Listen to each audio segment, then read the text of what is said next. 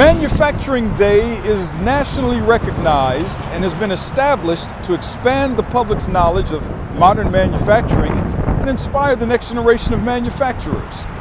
Today, interested students at all 4 District 228 high schools are touring local manufacturing sites and learning about production, quality control, human resources, and engineering. Today is Manufacturing Day, which is a national event where manufacturers are opening their doors to show young people what kind of career opportunities are available in the industry. We have invited almost 200 students from the 3 feeder high school districts as well as one of our private high schools to participate. It means a lot because, you know, at a young age like me, I didn't know what I wanted to do. I didn't know what I wanted to major in.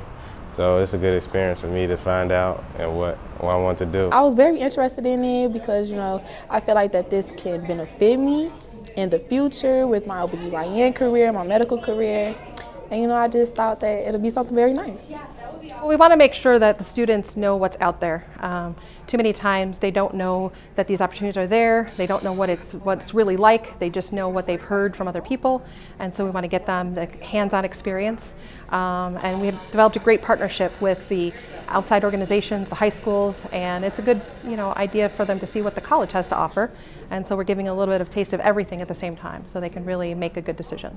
So what's really exciting about today is all of these young people, hundreds of young people in the South Suburban College district, but also in all of the other college districts, are going to tour companies and see what's actually available to them.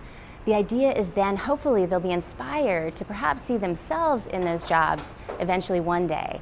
So we're excited, and we think it's important for the Southland because, again, it's showing young people just exposing young people to lots of new things they might not have seen before, and hopefully helping to grow businesses in the Southland so they can thrive and attract this talent for their future.